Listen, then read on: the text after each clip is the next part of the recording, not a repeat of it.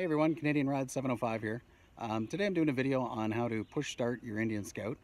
And the reason I started this channel is because if I was looking for information that I personally, found interesting or something I wanted to research, and I found a hard time finding information quickly, or if it was conflicting with other things people had said, I thought, well, maybe I should do a video, at least that's sort of specific to the Scout once I learned how to, what the information was that I wanted in relation to it. So that's why I'm doing this video. Now, if you go to search on how to do this, you'll find a lot of information online. There's a lot of articles and there's some videos how to push start your motorcycle. The majority of them give you one really wrong tip that will not work on the Indian Scout, which I'll get into. And they tend to show it on different bikes, people doing it, and different bikes tend to start easier at different speeds when you're trying to do this. Now, if you've never done this before, I strongly recommend you practice it while your bike's running well, because when you need to do it and you got a situation where your bike won't start up, you don't want to be doing it for the first time. Let's just put it that way. You want to already have the experience and be confident enough to try doing it. So what a push start is, or when you pop the clutch, is your bike is in gear, but you're holding the clutch so that the transmission's disengaged. It's like you're in neutral. And then you start rolling the bike and you quickly let go of the clutch. And what happens is the power from the tire makes the engine spin, and then the engine will fire up on you. It's a way of getting around having like a faulty starter or not having enough power to get your starter to go. And then once your bike's already running, the stator in the bike, which is like a car's alternator, charges the battery and runs the electronics and runs the spark plugs and everything that you need, your fuel injection system. So your bike will just run fine after that point, even if you can't get it to start normally. And that's why it's done. So I just had to do, I was trying to do this a few days ago. I wasn't successful.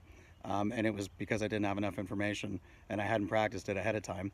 And also I didn't have a good area to do it in. But my battery tender cable had died.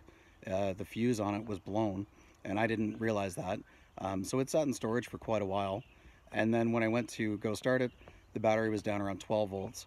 It didn't fire up on the very first start. And then after that, I didn't have enough juice to get the starter to engage. So it was a bit of a problem. I've had a lot of discussions about this. Everybody's first question is, well, did you try bump starting it? Did you try popping the clutch? Did you try push starting it? And I said, I did, but blah, blah, blah, and I can't get it to work. And anyways, I finally figured out why it didn't work. So on the Indian Scout and on newer motorcycles with a high compression engine, a really powerful, strong engine, the problem is that if you put it in first gear, which allows you to sort of move slowly and get the engine to start on an older bike, the compression's so high that the tire will just lock up and the engine won't turn. It's just, you need too much force to get that engine to turn in first gear. So because of that, this is actually a little bit harder on the Scout. You need to do it in second or third gear. And because of that, you can't do it really at a super slow speed. You got to be rolling pretty good. Rolling enough that I don't believe you could push the bike yourself on flat ground and get it to work. You kind of need to be on a hill. And so I'm showing you how to do this on this. I got a big, steep, long hill here. There's only really some really specific circumstances where you would be trying this, and you kind of have to have access to a hill to go down. And if you don't get it right, then you're stuck at the bottom of the hill. And I don't know if you want to push 550 pounds all the way back up and try it a second time. So that's why I say, if you have a bike in good working order and you've never done this before, you should practice it. Practice it while you can, and then you can drive back up the hill and do it enough that you feel confident. First off, that you'll stay on the bike if the tire locks up, and confident that it will actually work. It will work, but you want to know pretty much, where the sweet spot is in terms of speed, and keep in mind things like if you're going down the hill and you go to pop the clutch and the tire locks up, don't do it somewhere where you have to do a major turn or something like that. You only want to do it on the straight parts. But the more you practice it, the quicker you can do it, because it is a bit of an art. And then when you're in a jam and you got an issue, if you only have a short hill that you can run down, hey, there's a good chance you might be able to push start that bike and get it going. And then that'll get you, where you need to be to get the battery fixed or or maybe the battery's just dead and you don't need to do anything. The starter will recharge it after it's been running for a while. So anyways, yeah, so where I am, I got a big long hill here. When I did it the last time, I think it did it like 4 or 5 times. If you're not an experienced rider, don't do this. There's warnings all over the place, because the bike's gonna potentially, the back tire will skid, and if that's gonna freak you out, then you don't want to do it. But if you're an experienced rider and you're confident that that's not gonna, you know, throw you off or anything, try it out while you can, while the bike's working properly. Don't try not to do it, you know, the first time when you're in an emergency situation and you got to get that bike going. Okay, so step 1, the key in your bike needs to be turned to the on position. The run switch on the right handle grip needs to be turned to the on position as well. Don't accidentally leave it in the kill position if that's how you shut the bike off last time.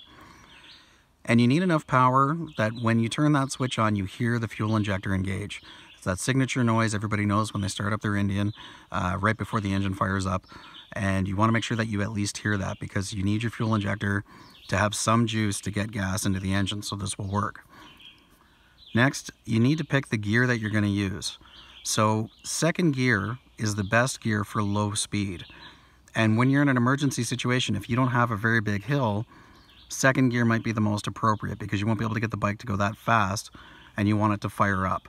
However, as you can see, when I go down this hill, which has loose gravel, my back tire locks up repeatedly. I do finally get it to fire in second gear, but my back tire locks up about 4 or 5 times before I manage to do it. It's not as easy in second gear. Then I do it in third gear, and when I'm in third gear, I just let the bike roll and it gets going fairly quickly.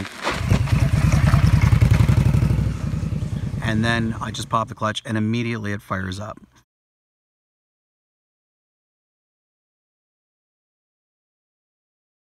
Thanks for watching. Please feel free to like and share on YouTube or wherever.